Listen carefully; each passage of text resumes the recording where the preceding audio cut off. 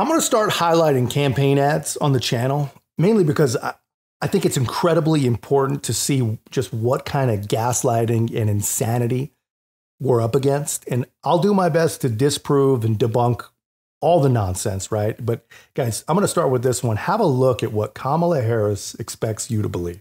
They'll stop at nothing.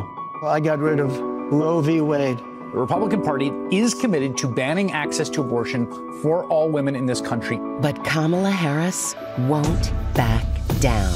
Vice President Harris hammers Republicans on the issue of abortion rights for women. With so much at stake, we don't have time to waste. Resilient, relentless, fighter. The time is now. Women Vote is responsible for the content of this ad. Don't ever trust anything, any ad, political ad especially, that has anything from MSNBC. And honestly, I think that they do that so they can get away with saying something so blatantly false and not get sued. Something like, the Republican Party is committed to banning access to abortion for all women in this country, is what they said.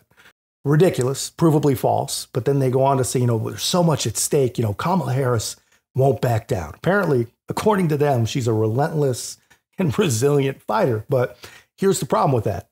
Aside from a few strongly worded salads, she's never been in the fight. And no Democrats have, man. Just to put it in perspective, in the time since Roe v. Wade was decided, which is over 50 years now, there's been all kinds of prominent, supporters of abortion, people who really were in the fight.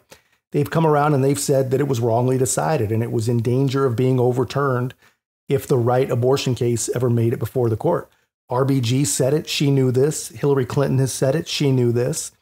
And actually, every single Democrat knew this. And you know that they knew it because every time a seat came open on the Supreme Court, under a Republican president at least, it was all they would talk about. They would ask the appointee basically for assurances that abortion was safe. So every single one of them knew that Roe was decided wrong, right? But what did they actually do on behalf of their constituents that really, truly do care about that issue?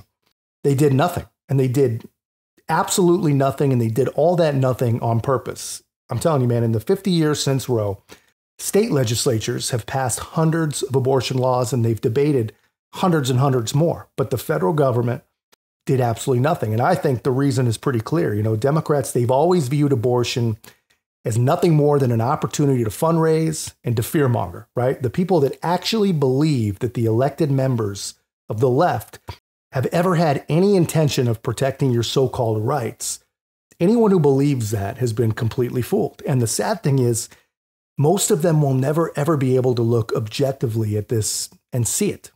They just believe the fearmongering, they perpetuate the fearmongering, and that is all this issue has ever been on the federal level. But that's just my take. I thought you deserved to see that. Let me know your thoughts in the comments, guys. And if you haven't already, be a part of our growth. Make sure to like, comment, subscribe. Most importantly, share the channel. I'll see you in the next one.